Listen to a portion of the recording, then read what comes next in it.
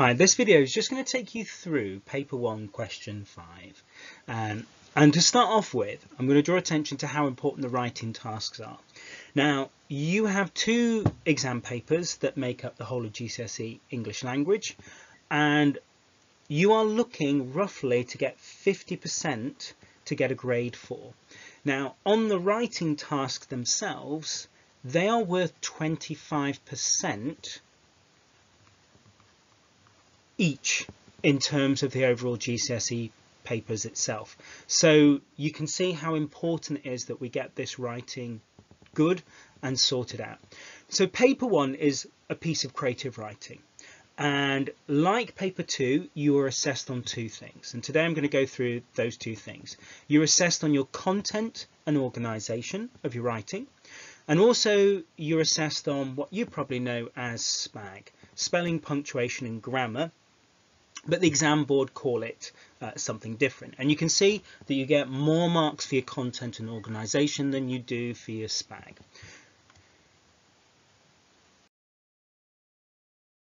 Now, a little advice on the paper when you do the final exam itself. We suggest that you start with question 5 first because you'll be fresh for writing. If you think about it, after an hour of writing for question 1, 2 and 3 and 4, you'll be a little bit tired and you'll be likely to make some punctuation mistakes and some spelling mistakes.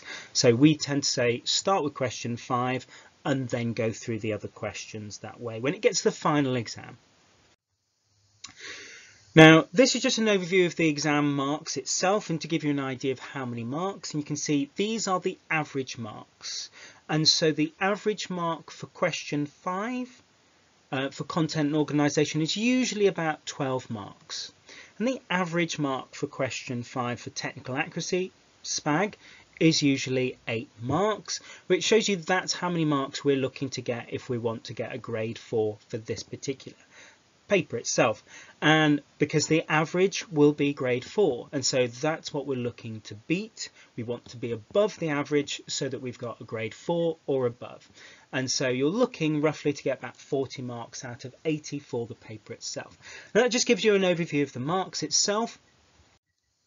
Now question 5, we've got another video for you to go through to learn how to write properly for question 5.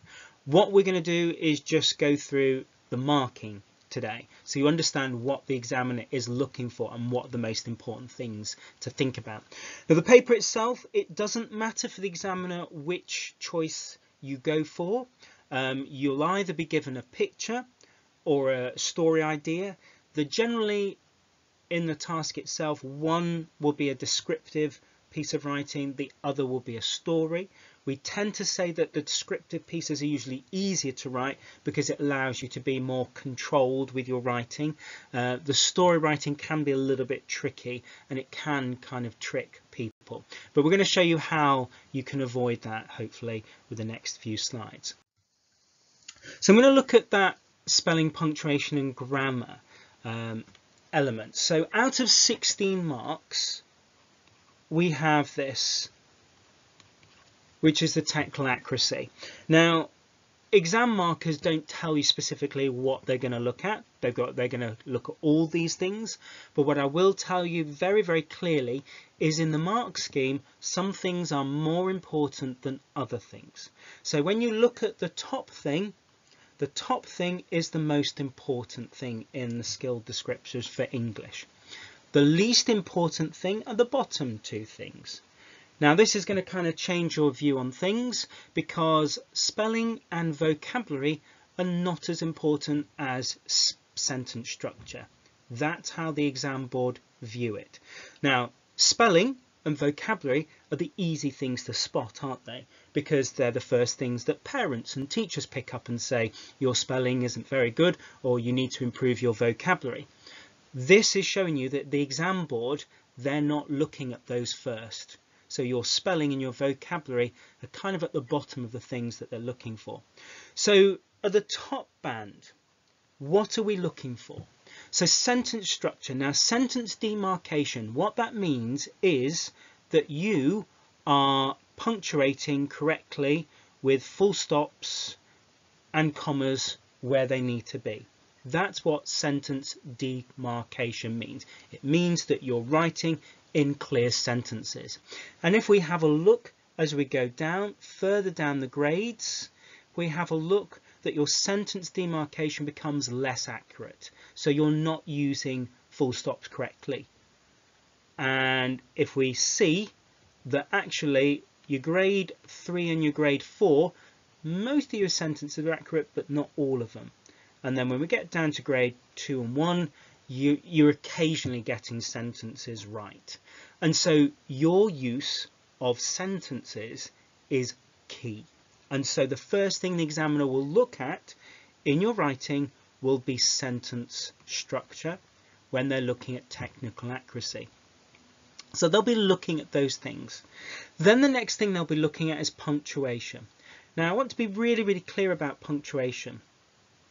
Commas and full stops are the most important pieces of punctuation. What's happened over time is that people have got into the habit of adding colons and semicolons with the idea that these are somehow really fancy pieces of punctuation, and what they do is they can show off that you're a high level skill. The problem is that comma usage is the most important thing. Students have been known to add colons and semicolons to make their writing better, and actually if you haven't used a comma correctly, then these are kind of wasted. And so examiners are not going to be looking to see that you've got a colon or a semicolon. They're going to be looking to see that you've got really good crystal clear use of comma usage rather than you've got a semicolon. So my advice is make sure you get your commas right and spend time reading through the work, making sure that commas are used correctly. And if you're not sure, we will be doing some stuff in lessons, and obviously you can use the internet to find out and to learn. One thing that we do say is sentence structure. If you can learn sentence structures and where a comma goes in a sentence, that kind of helps you when you're writing.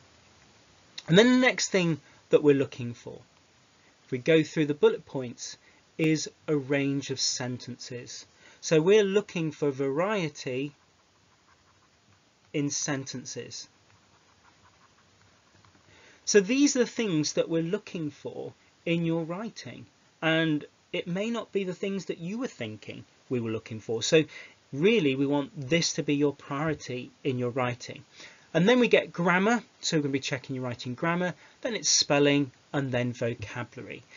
And what we've got between the grades is how accurate you are with those. So for example, if we're looking at the bottom, your spelling is usually basic, gets a bit more complex, a bit more accurate as we go along, really accurate. And so that's how the grading works. So when you're writing question 5, make sure that you are using sentences correctly and check full stops and commas are used correctly. And that means checking over and checking. Make sure that your commas are used accurately and correctly, and put the focus on commas when you're reading through your work. Number 3, make sure that you use a variety of sentences in your writing. So that's one of the things we're going to be looking. If these are accurate and we see lots of it, then it means that you're going to get higher in terms of the grade boundaries. So that just makes things a little bit clearer, and hopefully you see how important your sentence structure is and commas for getting the writing right. And obsessing about spelling and vocabulary isn't going to suddenly fix things, because the first thing the examiner is going to look for is your sentence use. Now, the next thing we're going to look at is content and organization. Now, this is a kind of a funny one to talk about. So this is kind of like your writing and the ideas that you've got in it, but how you structure it. And so it works very, very basic. I'm going to work from the bottom up so you can understand what it is we're looking for. So at the bottom, okay, there'll be nothing meaningful written. So usually what will be written for a level 0 will be random words. And so there'll be nothing that we can kind of make sense of. And so very rarely will anybody be here. So very, very few students will be here. Okay. At the bottom, And you know, the words clear here are very simple and limited. So what will happen is, and you can see that they've spread it into two simple things. So you've got content and organization. Now at this stage you can see no paragraphs. Now paragraphing is a key factor, and we need to see paragraphing. That will get you out of level 1 straight away, that you're not writing in paragraphs.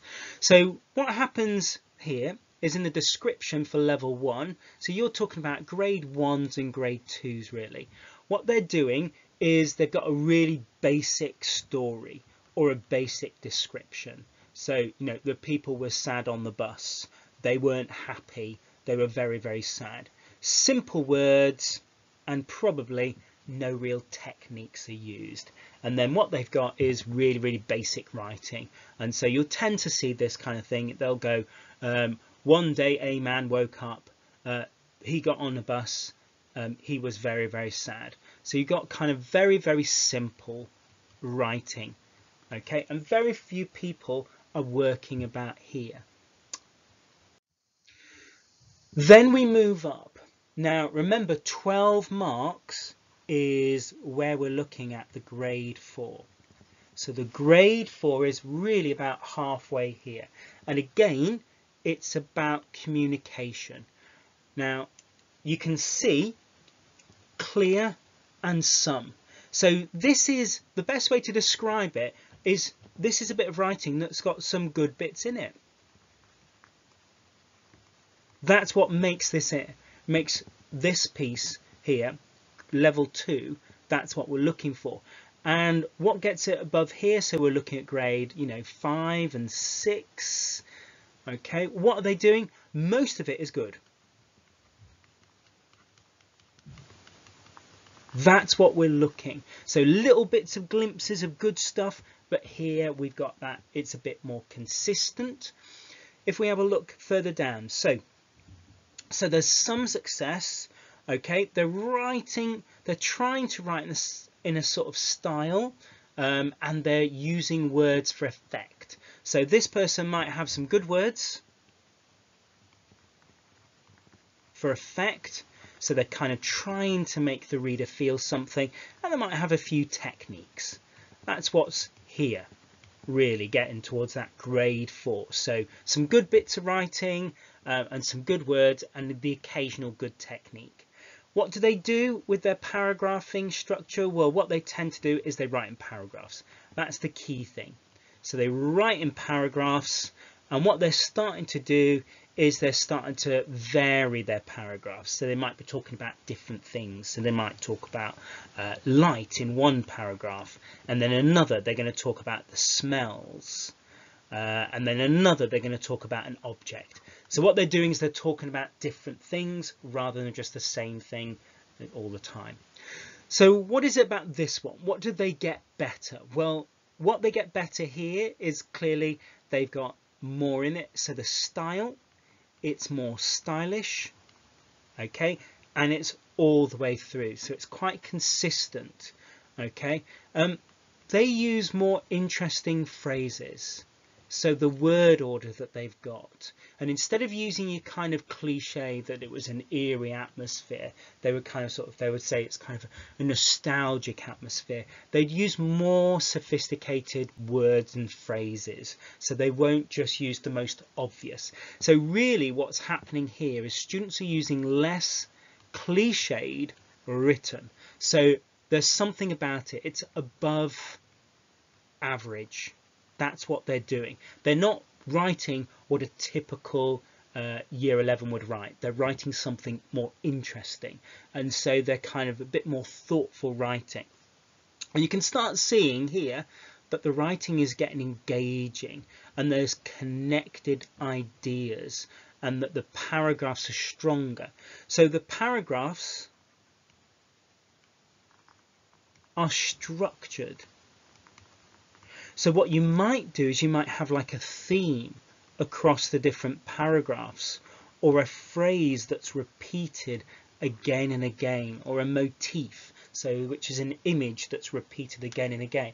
So there's sense of some kind of structure that's going on. So that's what gets a grade 5 and a grade 6 in terms of the writing. So majority of it's good, it's stylish, it's not cliched, it's not what your average year 11 is writing. There's a level of structure and detail behind it. Okay, so what is it that gets the top grade? So what is it about grade 9 and grade 8? Well, you see, the thing is that a lot of the words that are used here, convincing and compelling, well, what that basically means is that the examiner forgets that they're actually reading an assessed piece. That's how. So the examiner is engaged, and actually the examiner wants to carry on reading with it because they're so enjoying it so much. That's quite a hard thing to kind of describe, but you know that with a piece of writing or a story, that it's so well written that you don't want it to stop. That's what it's looking for. And as we go further on, extensive, ambitious. So again, it's that kind of more stylish, sustained crafting. What that means is that there's a big plan, that actually every little bit, it's almost like the writing is like a jigsaw for the reader, and everything works together, it fits together, it kind of, and this is an interesting word that we use, it kind of flows. It's almost like, you know, when you read a piece of writing, when it's a bit clunky and you're like, oh, I wasn't expecting that, or that sounds dodgy, and you know, it gets to the point where you don't realize that you're reading, you're so absorbed in it. Now you might think, well, actually, what about mistakes? Can I make mistakes in a grade 9, grade 8? Yes, you can. All right, they're not looking for perfect, okay, not perfect. And I think that needs to be really, really clear. They know that as students, you've got 45 minutes to write something really, really interesting. And actually, what they don't expect is perfection. They just want something that is sophisticated. Something that kind of is mature, an adult, something that kind of really shows how clever and intelligent you are. They're not looking for mature as in, oh, I've got a few swear words in my writing, aren't I an adult? They're looking for something a bit more clever, something more sophisticated in that kind of way. What they want, structure-wise, is they want something inventive. So it could be, you know, that you start, you know, you kind of fool the reader into something, or you start positive and end negative, or you're being a little bit playful. And one of the signs that I would say is that a top mark would be a little bit playful with the structure. They do things that we wouldn't expect them to do, and they're kind of playing around with things.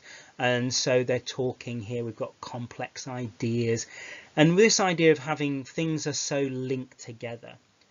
So that should give you an idea of what it is at the top. So we're looking for engaged, the examiner to be engaged. They forget that they're reading a piece of assessment.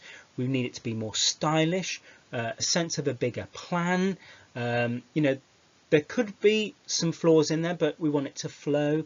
And this idea of being a sophisticated, mature piece of writing that shows how clever you are. That's what we're looking at the top end. And if you think about it, it is the best of the best. It's better than everybody else. That's what the top band are looking to do. Something that's going to kind of just take the examiner's mind away and go, oh my goodness, I cannot believe a 16-year-old sat in an exam in 45 minutes produced that kind of writing. Now, a little bit of a tip, you could pre-plan something before you even go into that exam and then change it before you get there. So you could have a plan already. So, you know, you can help yourself with this. Right, quick little tips then. So what do you need to do to make sure that you get better in this question? Well, one, sentence structure. Sentence structure is so important. We cannot spell out how important it is. Make sure that you use a variety of sentences, and have a look at your writing and make sure that it doesn't start with the, this. Look at avoiding having all your sentences start with this. This is a typical kind of grade 3 kind of writing where they just go it, the, this, whatever you're talking about. Get commas and full stops correct. They are the most important piece of punctuation. It doesn't matter if you can use a semicolon. If you're not using commas correctly, then you're not using punctuation correctly, and the examiner's not going to be fooled. So make sure and check at the end, check that you've used commas and full stops correctly, because that's going to be the first thing the examiner is going to be looking for with your writing for technical accuracy. Description is easier to show control because you're writing about less things. So that's always a bit of advice. If you are one of those students that struggle to use full stops and commas correctly, then we say it's better to focus on the description because you're not going to get carried away with the story. Often what happens with students with the story is they get carried away and they're more bothered about the story than the writing. The description is easier to focus on the writing. Plan, plan, plan. Go in before you write and have a structure. That's what they're looking for. You only need to write 3 or so paragraphs, but what we want you to do is have a plan. You cannot ramble and create a good structure. You need that structure. You need a good design behind your writing so that you're building up. And at the end of the day, you want to build up to something, whether it's going from positive to negative, or you're creating an atmosphere and then you're going to have a twist. Okay, what you need to do is you need to have those clues that are there to build up to. Make sure your reader feels something. Okay, so avoid trying to make things scary because that ends you down cliches. Try and make people feel sad or kind of happy or kind of a strange feeling. That's much better than going, ooh, it's a scary haunted house. Okay, if you go that way, you end up doing cliches. Do something interesting with your writing. What you want is you want your writing to stand out from the crowd. If you write a cliche writing, I'm going to write about a haunted house, lots of students will write about haunted houses. You want to be standing above the crowd, so you need to look at what to do. And remember, spelling and vocabulary are important, but don't obsess about it. Make sure that your punctuation and your sentence structure is sorted out first before you work on those things. Okay, do check out the YouTube channel for other videos. There's loads on there and we'll keep adding as we go along. Thank you.